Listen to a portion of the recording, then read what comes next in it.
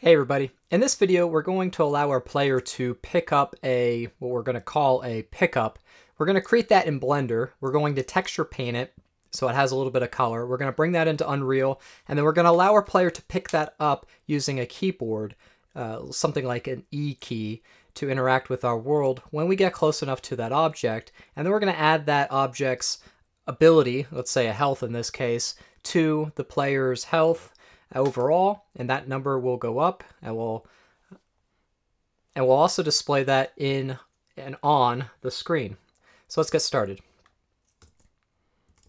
I'm going to go over here to Blender, and I'm going to use my cube as just a little medical kit here. So if I go into tab, hit tab to go into edit mode, and I scale by hitting S and Z to scale it down along this axis here. And I'm going to make this kind of small. I want this medical box to be probably about maybe 20 or 30 centimeters. So to do that specifically, I'm going to hit the N key to open up the side menu. And let's see, I'm going to hit A to unselect everything. I'm going to turn on X-ray, select all this again. All right, so we can see that our Y is now just 1. And we don't want that because if it's going to be about 30, let's say 30 centimeters is fine, maybe a little bit bigger, let's say 50 centimeters total. Well, that's going to mean 25 centimeters on either side. So we're just going to switch this from 1 meter, 100 centimeters, to 25, so 0.25. That'll move that one there, and then A, B for box select. And then I'm just going to set this to negative, make sure it's negative, 25. And then likewise do the same for these, except for this is on the x-axis. So this is going to be negative 0.25, and A, B, x-axis, 0.25. And now it's a little bit too tall. Select everything, S, Z, and just put that down to about a box. There. All right, so let's zoom in a little bit here. I'm going to go up to our layout to start doing our UV unwrap. And so since we're already in edit mode and all of our vertices are selected, we can begin to unwrap this. Let's hit U for unwrap and Smart UV project. And this looks pretty good. So this is probably going to be the top here, the bottom, or vice versa, and then these are going to be the sides. All right, so normally we could apply, this would be all we would need to do. We can bring this into Unreal, but we want to actually put some paint on here to just show that it's a medical item, and that way we don't have to try to do that elsewhere. This is probably the easiest way to do it. So I'm going to go from edit mode to texture paint mode down here on the bottom in our 3D view. And it's going to give us this white box, and that's okay for right now. In this view, I'm going to create new because I want to create a new image for our UV map. And I'm going to call this medical underscore COL for color map or color texture. 1024 by 1024 is probably a little bit too large for our detail, so I'm just going to bump this down to 512. We can have alpha, doesn't matter. It's just going to have an extra channel to give us the ability to kind of show through if we need to, and that's fine. Okay, so hit OK. It's going to create this blank one, and then I want to start painting on here, but if you notice that this is white, it's not allowing us to paint because we have to add a paint slot to here, and it's going to ask us what type of paint slot, whether it's a normal map, diffuse map, specular, or whatever. I'm going to choose diffuse. It's going to ask me what paint slot I want to name it. I'm just going to name it the same thing. So medical underscore COL and 1024. I'm just going to make that the same size. All right, so now we have this in here. And as I start to paint on here, just going to add, well, actually, before I do that, let's edit undo. I'm going to go ahead and fill. So here are our brushes. I'm going to fill this in with, let's say, it's a tan. If we darken it, it'll become kind of a brown. And then click on this, then this will make it indeed that color. Now let's make sure that these match up. So I accidentally created two slots here. I should have used this one, but we're going to go ahead and use this one so that you can see what it's doing. All right, so now that I filled that in, this gets, well, I guess I didn't need to fill this in, but now that this is colored with this fill color, I'm going to switch brushes to my text draw, and I am going to, let's make this maybe a yellow color so it sticks out. And my brush is kind of big here, so let's bring the radius down a little bit to maybe about 14. Let's turn the strength up quite a bit. And I want to just draw a plus on here. The easiest way is to hit 7 on your number pad and just go into top view. And I am going to simply just drag my mouse straight down and maybe back up and just go back and forth really quickly so that I get a nice line here. There are easier ways to do this, but you get the idea. All right, so we got a line and that shows up here. It also kind of shows up a little bit there, but that's okay. And then from this side, just gonna drag my mouse back and forth. Maybe just turn that strength up all the way so that we get that nice blending.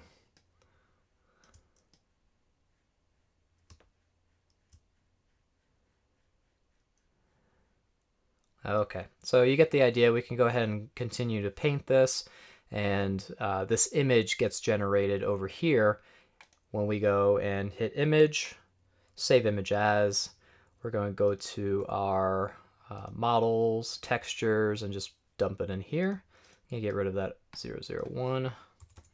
Okay, so medical underscore color or COL. And yes, it looks like I wrote that, and that's fine. Perfect. Okay, so now that we have our UV, our mesh UV mapped, and then we have the actual map for that UV texture, I am going to first go ahead and save our blend file just to make sure. I'm just going to call this medical box. All right, now we export it to Unreal Engine, FBX. Set my presets to Unreal Engine, and I'm going to put it in the FBX folder. It's going to be called medical underscore box, export, and now let's switch over to a clean third-person view, but it really doesn't matter what we're in Blender, or excuse me, Unreal. All right, so what I want to happen is I want to import our medical box first and set that up. So this one, and I'm going to bring in my FBX file first.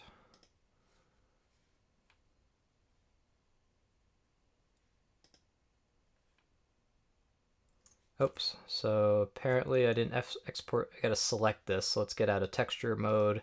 It's not selected, I guess, if it's in texture mode. Select that. The error that I got was that it didn't exist, and I was trying to import an empty mesh.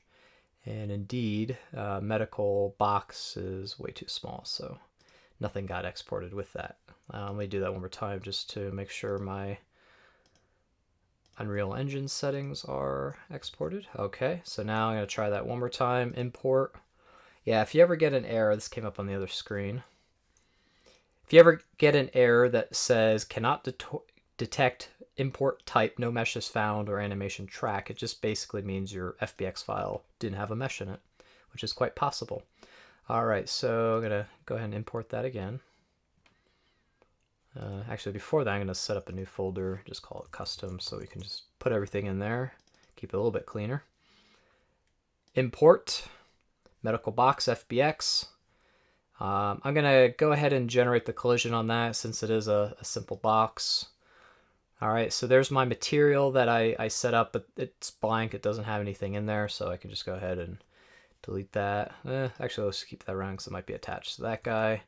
And then finally, we're going to import the texture. So back up to my models, and under textures, it should be the top one, medical color. Okay, so let's drag in a box just to set this up. That looks about right. That was about 50 centimeters. Kind of just guessed at that. I'm going to hit the F key to zoom in on that. Now this is just a texture, but if I drag it onto my box, it'll go ahead and create the material for me. Say medical coal material created. It's probably a bad name for it, so I could just rename it if I need to. But it's nice that it just created that for me.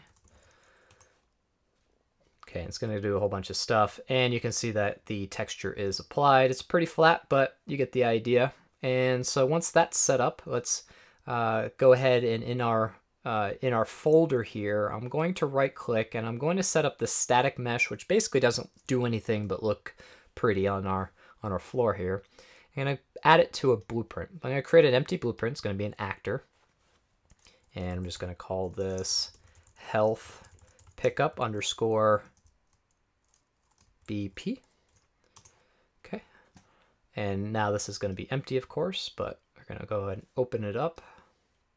Drag this window in.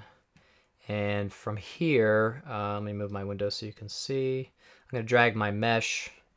I could drag it in there, and now it sets it up as a static mesh component under our health pickup blueprint. And that's going to be great. But then we also want a collider on top of this that is going to allow us to only be able to pick it up if we're close enough.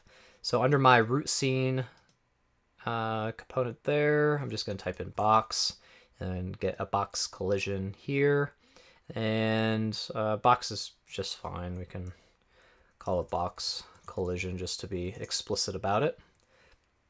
And this box collider is a little bit too big, so I'm going to hit the R key to scale it down and then hover my mouse over this middle. And let's see, snapping. Actually, I'm just gonna go ahead and scale it this way because we do actually want to scale it along this axis, the X and the Y. Just again, we don't necessarily need to be on top of the box to collect it, but maybe we're standing over here with our feet, and that'll be enough to collect the box. Again, you don't need to stand on the box to collect it. Let's make it maybe just a little bit bigger. I'm gonna go ahead and compile that. And let's see, the next thing, oh, I didn't go ahead and save this. Let me switch back to this editor and make that material my medical material. Okay, there we go. And I'm going to save that. That's my static. So now that this shows up as with a texture material on it. Okay, so this looks pretty good so far. Now we need to enable the interaction, or at least start getting the event when the player hits the E key, in our case, for interaction. So I'm going to save this before I close it. And the way that we do that, we want to add E to the list of events that get listened to. So we go to Edit, Project Settings, and once this pops up, we're going to go down to Input. And this is going to be where we have all of our action mappings. So if you twirl this disclosure arrow, you can see that we have jump built in and then reset VR. We're going to add our own. So go up to this little plus button next to action mappings, hit plus, and it's just simply going to add a new one. Now this is the name that we want to give it. We can give it any descriptive name that makes sense to us. And for this one, I'm going to say interact with world.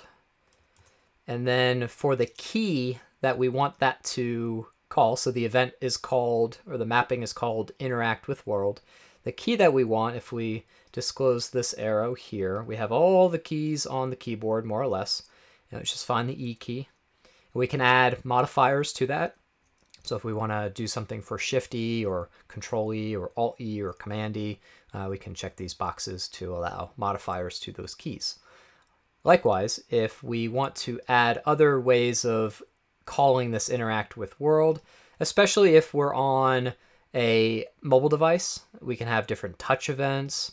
If we have a gamepad or we're on a different platform entirely, we can also have any of these combination of keys also call the interact with world. So it's nice just to set that up, or I can go ahead and hit this X over here to remove it. So if I hit this X along this row, it removes that additional mapping that I had for interact with world. All right, so I'm going to copy this out of here. So interact with world, I'm just going to copy that string because it's just going to help me with my search when I go to add this to my blueprint. Okay, so that's not the blueprint. and this is really important, if I have this selected and you look in your outliner here, it does show that it's a static mesh actor. And so if we ever try to interact with this, it won't work. That might seem obvious, but, well, we made that mistake before.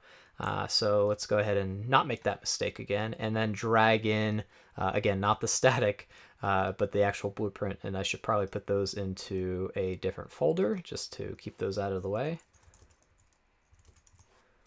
Okay, so create a new folder, and I'm gonna drag everything that's related to the mesh, including that material in there. Click move to. It's gonna update all the references when I move that. I'm gonna create a new folder for our, just gonna call it BP for time's sake. Drag that in, move it there. All right, now that way we won't make any mistakes as we're dragging these things in. All right, so now you can see the collider box.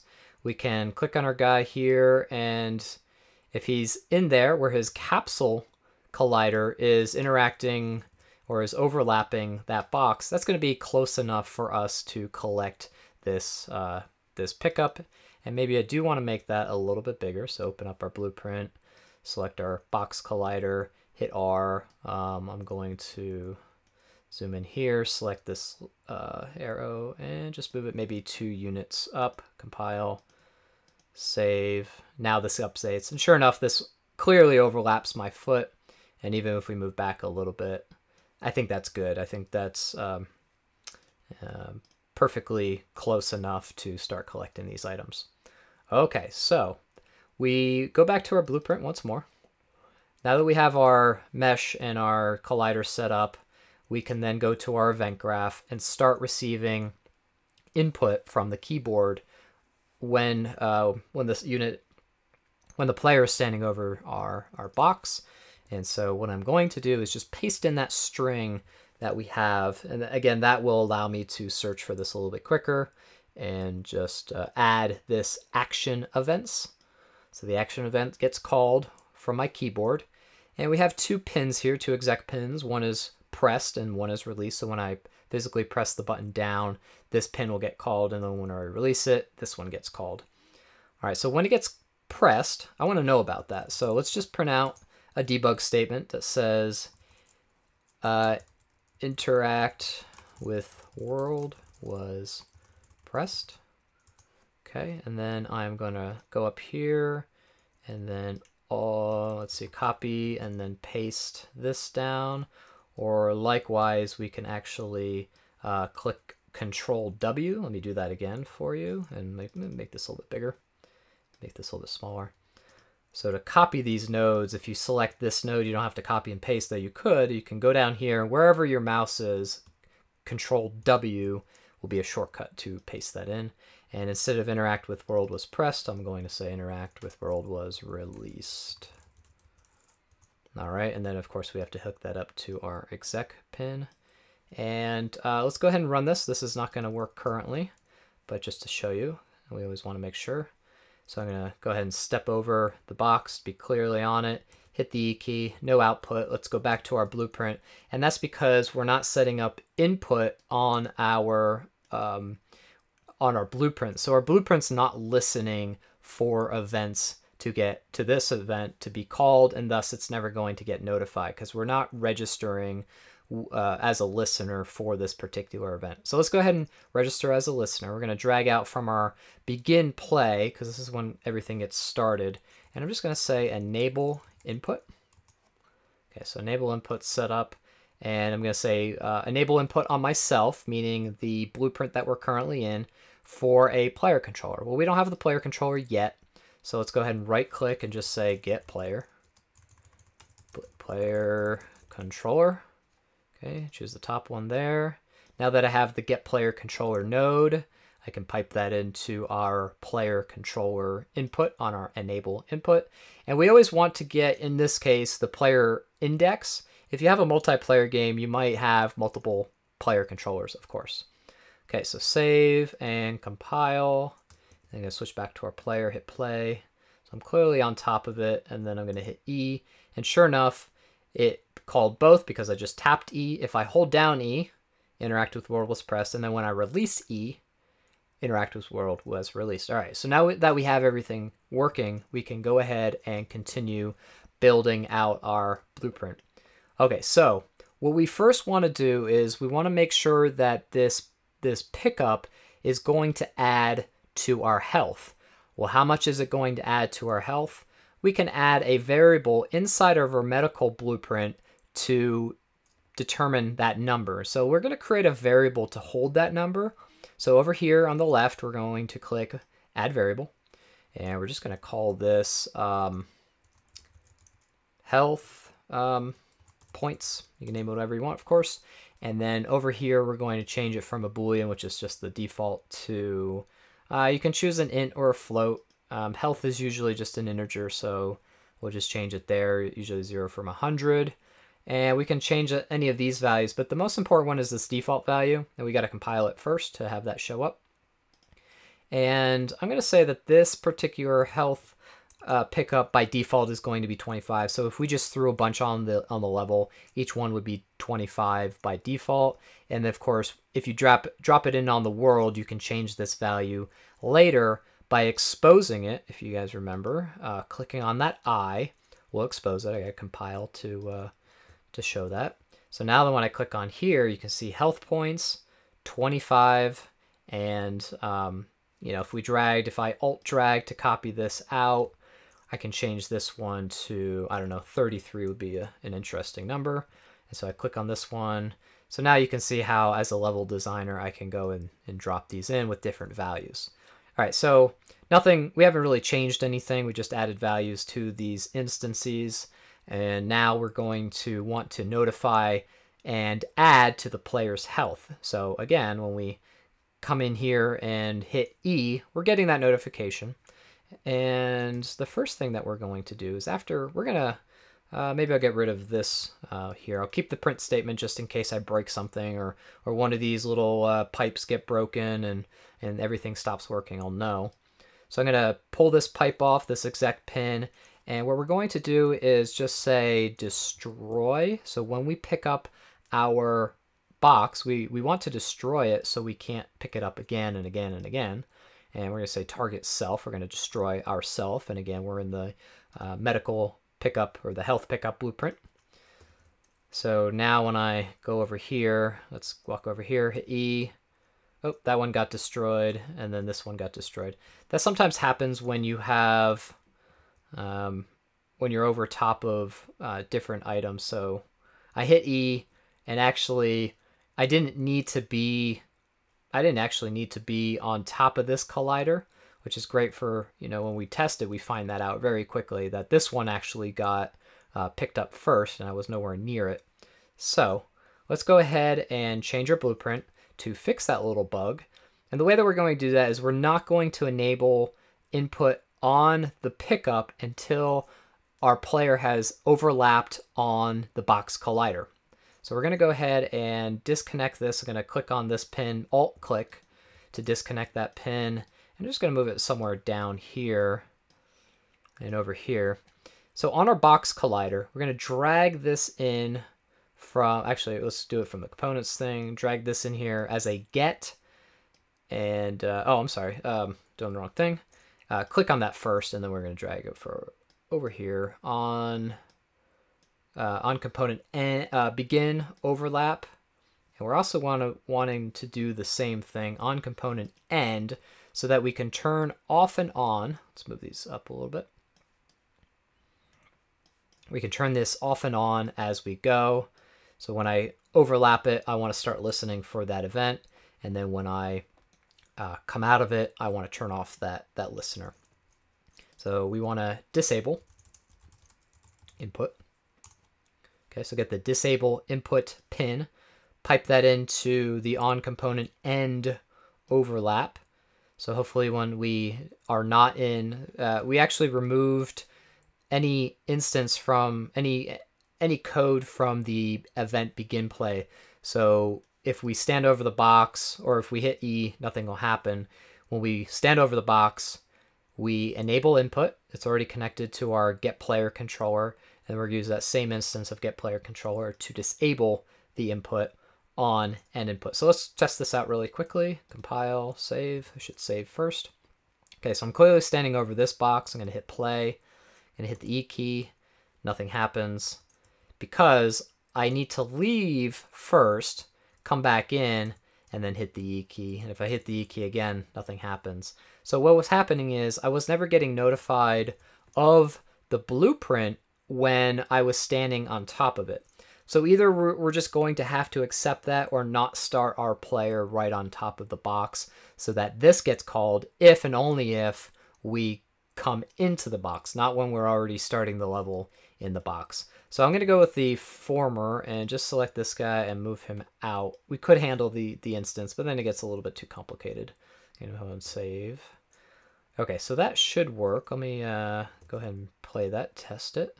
So stand over here, hit this, and then come over here, hit that. Perfect.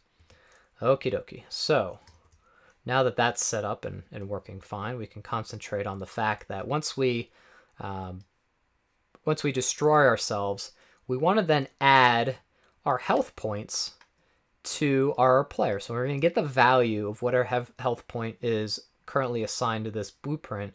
And then we're going to pipe this into our player to notify, hey, player, you now have this many new points. But we have no way of doing that right now. Let me go ahead and compile this, save it, and we're going to go, I'm going to open this little button here that says show or hide the sources panel, just to go and find other items in here. So in our, let's see, we do not, let me look for, let's see, yeah, blueprints, oh, that's,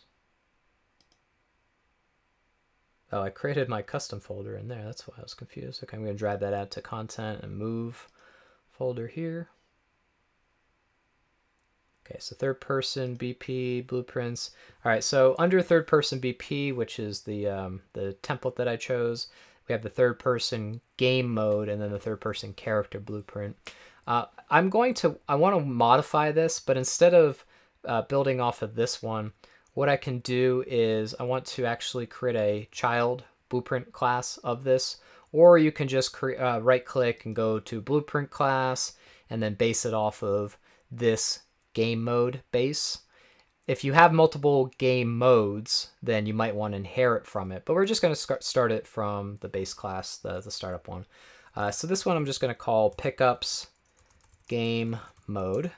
Okay, so it's okay we have two game modes. Again, if we have different types of games in the same actual game, then we would have this. Okay, double click on this and it's going to give us a viewport, which we're not really interested in, and then our event graph. Our game mode is going to contain anything that relates to the entire game itself, be it a player's health or maybe any inventory items that you have, and you can create structs to organize that a little bit more efficiently. We're just going to dump it right at the root level of our component. So I'm going to add a variable and I'm just going to call it player health. Okay, and that's not a Boolean, that's going to be also an integer.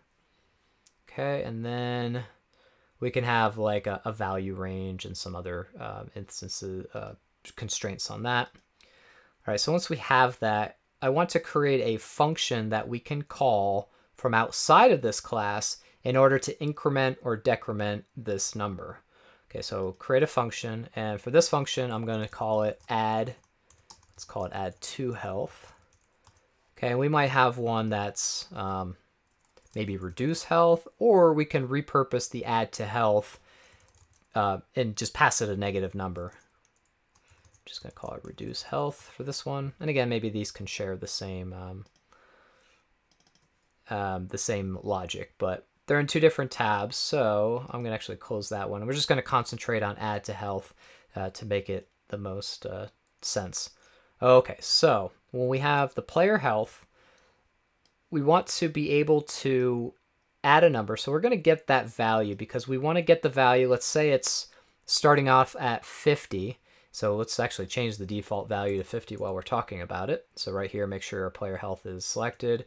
And also just compile it just in case that default value doesn't come up. And So we want to pass in a value to this function, but we don't have a way to do that yet.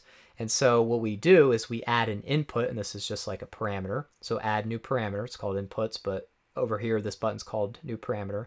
And the parameter that I want to add in is new health value.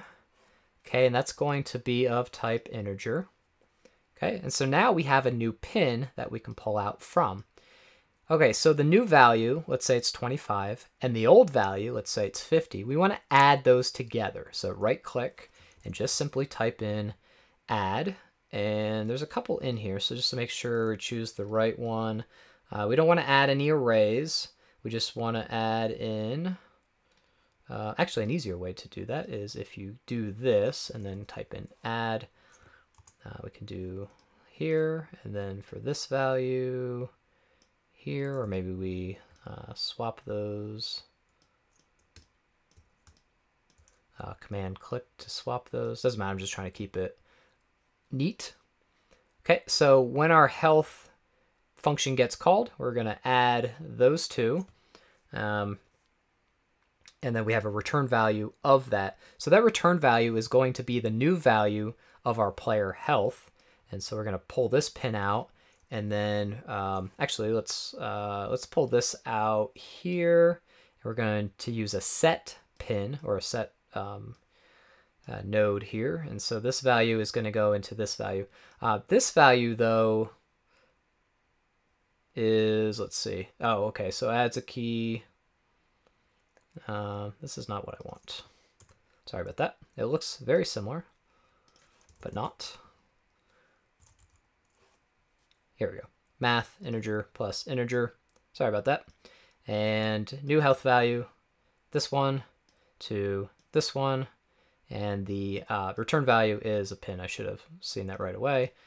Trying to do too many things at once. And then we're going to take this exec pin and pipe it into here. Okay, so let's clean this up a little bit. All right, so again, 25 plus 50 is going to equal 75 for our new player health. And then we can return that if we want to.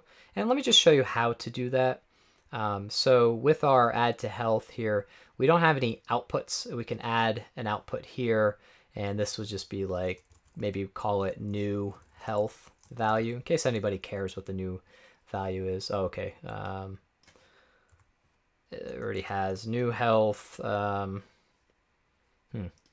well, let's just call it new health. Can think of a better name later. So after this set, we're going to return this value as a return value. Okay, if anybody's interested in it. Let's go ahead and save that, compile, and now we have our function. I think that makes sense to you guys, but again, inputs, if you're wondering how to add parameters to your functions, and then outputs are your return values.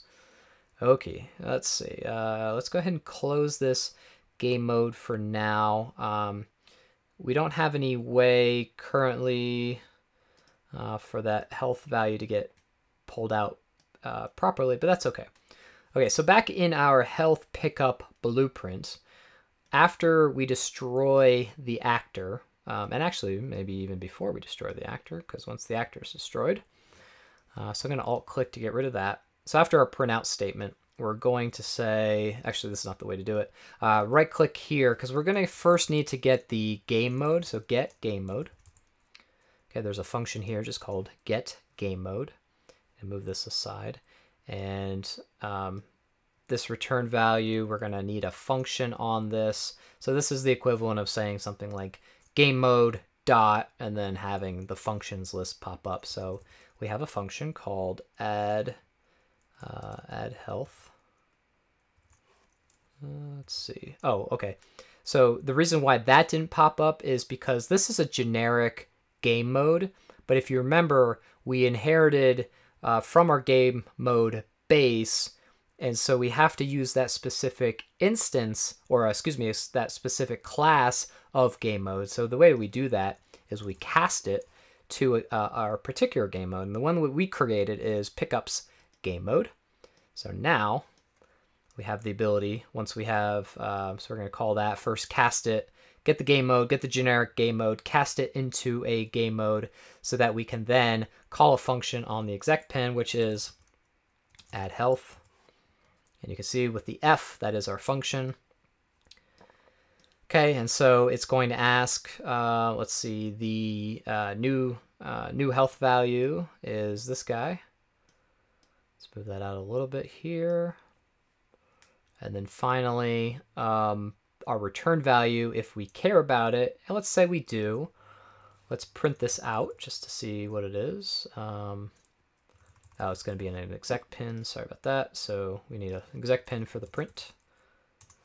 Okay, and then we can pipe in our new health to our string, but you can see that these colors are different, but it will allow us to convert the integer to a string using an intermediary node, and that's fine.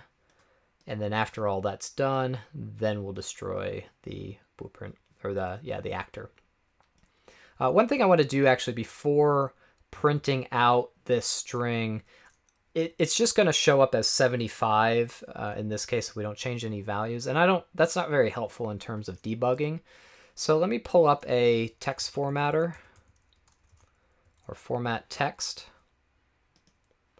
and this one's kind of interesting because we're going to take this pin here, alt click to deselect that, pull it into the format. Actually, I'm sorry, alt click on that one.